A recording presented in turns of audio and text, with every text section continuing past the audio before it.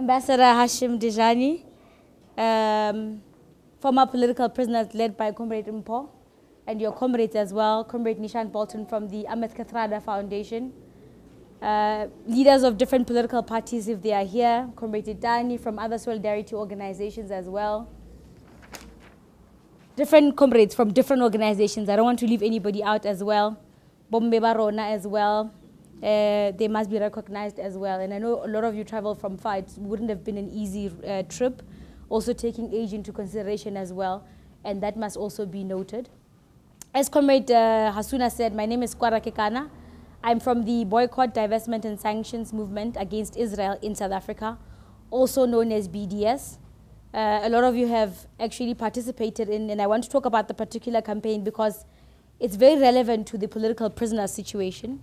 In, I think it was 2014, if I'm not mistaken. So the G4S campaign started in 2007 internationally. G4S is a security company that's involved in the prison systems, the torture centers, and detention facilities that house Palestinian political prisoners.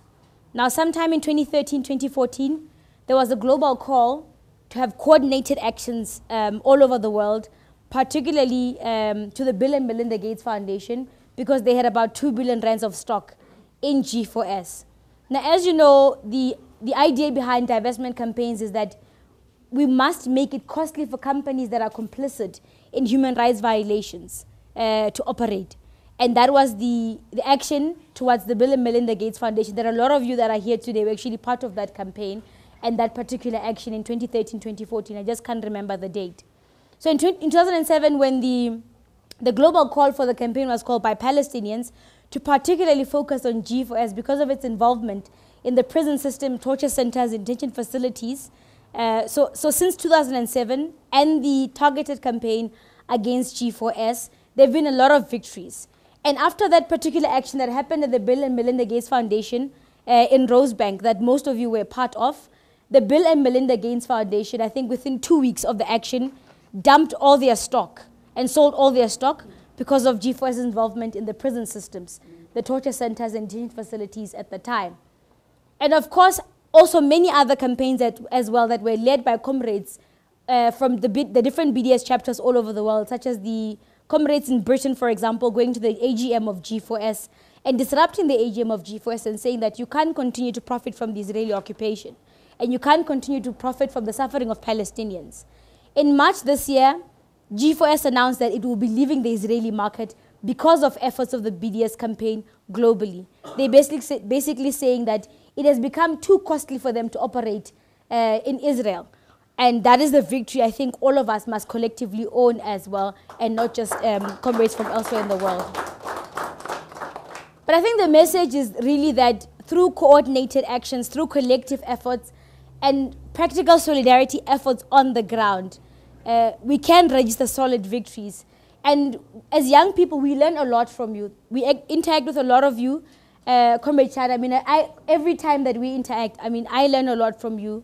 And through also attending different events that comrades speak about some of the things that happened to them during the struggle for apartheid in this country, and how isolation campaigns successfully isolated South Africa because of its apartheid policies. And if some of you were following the Olympics as well, we saw different athletes from different countries saying that they're refusing to play with Israeli athletes because they, in essence, are ambassadors of an apartheid state. And those are the form of practical solidarity efforts that a lot of us have participated in, but a lot of us also we're benefiting because today we live in a democratic country because of such efforts. And the BDS campaign against Israel is attempting to do the same. And day by day, we're registering small victories at a time, some, of course, bigger victories also. And here in this little paper bag, but of course, I mean, the spirit is bigger than the bag. So it's a scarf that's signed by former political prisoners. And if you haven't signed, please just attach your signature here as well. And this will be presented to comrades in Palestine as well. There's also a T-shirt with Nelson Mandela's prison number 46664 that will also be presented to comrades, of course, in a more tasteful manner, in a plaque of sorts. So we really want comrades to attach signatures to this, and then we'll also put them in a nice frame, and they'll be handed over to comrades in Palestine. And this is really just a token of a celebration of their resistance, their strength, and their resilience. You know, Ambassador Hafiz Nofal used to say that, I don't know how diplomatic this is, but he used to say that a lot of things are made in China. But really, courage and bravery is made in Palestine. Resilience is made in Palestine.